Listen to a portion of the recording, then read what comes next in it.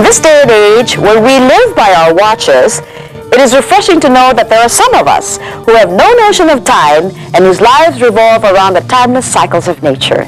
They are the Agtas, a Negrito tribe living in the primeval jungles of northeastern Sierra Madre.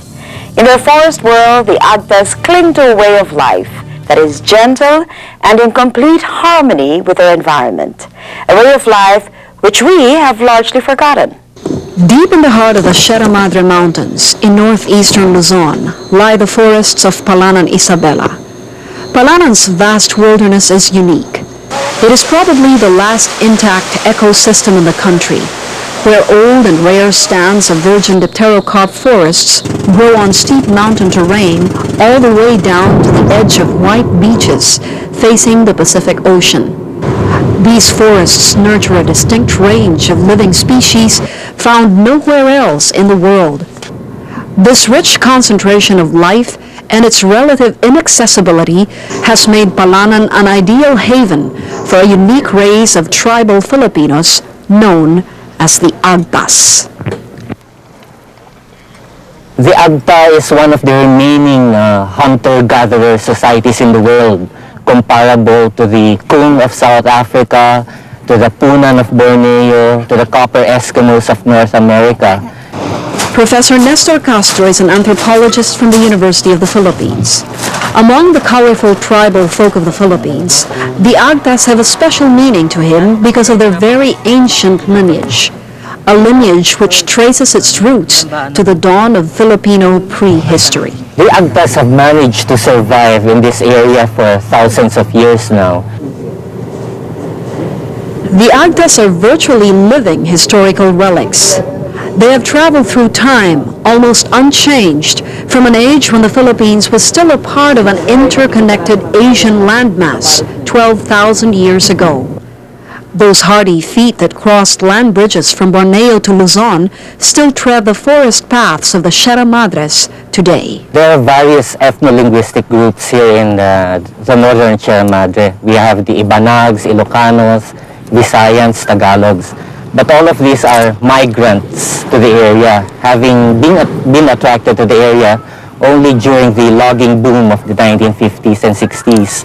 What we would really consider as indigenous to the area would be the Agta. They are also called the Dumagat, mainly by the lowlanders.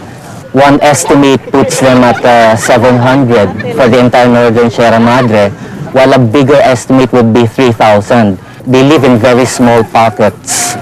One band, or pukto according to their term, would account for one family up to 5 families at most. This pukto of Agtas lives at the foothills of Mount Cresta, Palanan's loftiest peak. The group of 7 men, 6 women, and 13 children forms a small seaside community that sprouts on the fringes of Divilacan Bay during summer months. Their movements follow the availability of crabs and spiny lobsters called banagan, which the men harvest and sell to nearby towns. They're highly nomadic, and their lifestyle is highly egalitarian. They do not have any formal leaders. What would appear as their leader, quote-unquote, would be the eldest person because of his knowledge about the environment, of how to hunt, for example, how to fish, how to cure. So this would be the qualities of a leader. Palipat-lipat lang kami ng mga bahay. Akeg is one of the quiet leaders of the group. His shy, reluctant nature masks his considerable fishing skills, which provide a source of income for his band. Pumunta kami sa Dipulya, nanana kami doon, nagalanango, yun lang. Pagkatapos kung meron kami huli, papalit na naman pagkain namin. While the men dive for lobsters, the women wade in the shallow and thick seagrass beds to collect sea cucumbers. When smoked and sorted, they are sold by middlemen to Chinese merchants who value their aphrodisiac properties. The abundance of wildlife resources in the nearby seas and forests and a ready market of buyers have lured a kegs band to nearby population centers. The frequent cross-cultural exchanges have had a significant impact on their lives, some for the better, but mostly for the worse. Another problem would be the rapid culture change. Before, they were subsistence hunters and gatherers, but because of the demand in the market, mainly by lowland groups, what has been transformed is now from subsistence hunting into commercial hunting. Anthropologists fear that exposure to modern civilization has done much damage to the Agtas. It has disrupted the fragile cultural patterns they have developed through thousands of years. Cultural patterns that have made it possible for them to survive life in the forest. This irreversible loss of knowledge is an ongoing tragedy. The Agtas, because they're one of the remaining hunters and gatherers as we know, is a repository of indigenous knowledge. In the past, biodiversity conservation efforts are mainly geared towards preserving flora and fauna, as if the forests, the seas, is only composed of trees, plants, and animals, and there are no peoples of the forests.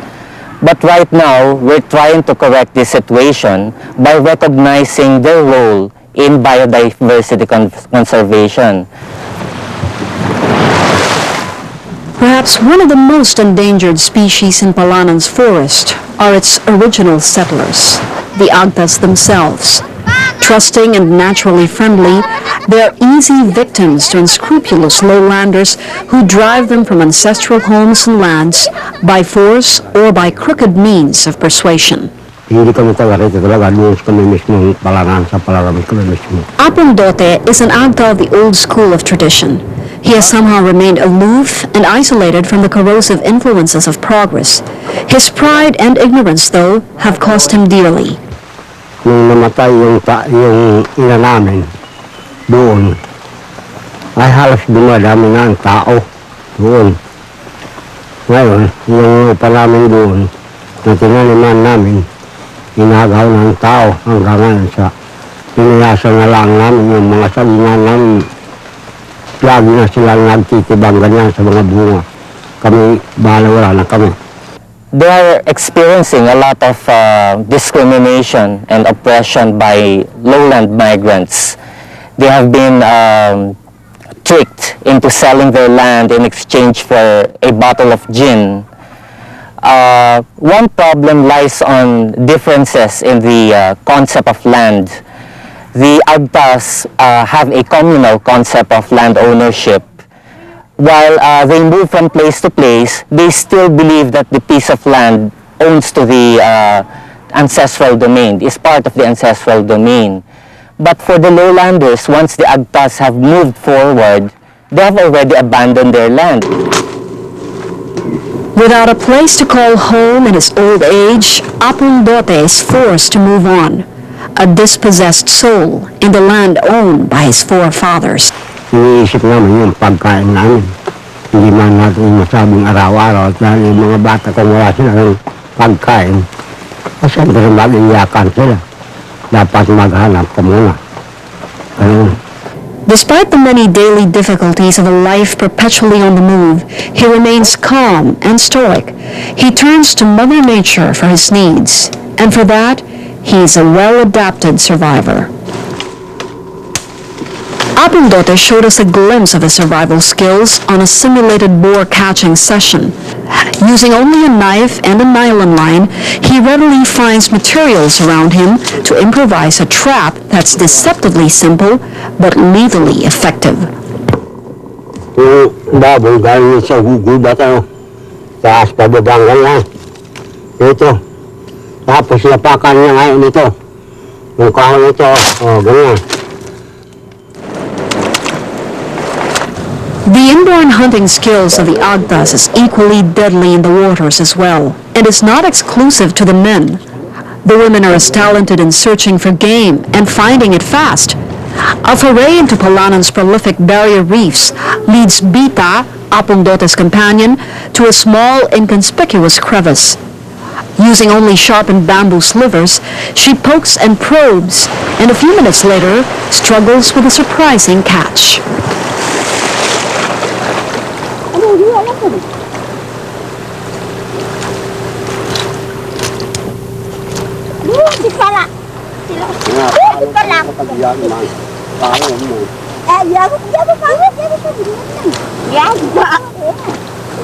But the Agta's depth of experience goes beyond their mastery of survival skills.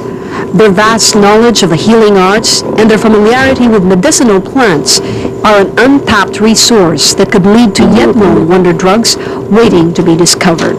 Ito, pwede, lagyan mo isang kutsarang tubig, tapos ganoon mo ito. Pagkalagaan mo ito, medyo maliit na ang tubig, ahunin mo na. Pagka malamig na, inumin mo lang ganyan. Para ano yan? Para sa tiyan nga, yung sakyan siya. They still recognize a lot of species in the forests that can be used for traditional medicine. But after having survived several millennia of existence, the Agtas of Palanan are coming to an evolutionary dead end. The forests that have nurtured them are going down at an alarming rate, every fallen tree symbolizing their diminishing chances for survival. Ultimately, the death of their culture is mankind's loss. I think as long as we continue to protect the forests, as long as no roads will be built into Agta territories, they will still survive and manage their own protected areas. Kaya namin magpagtalo, magpag-awan, kami lumayo doon.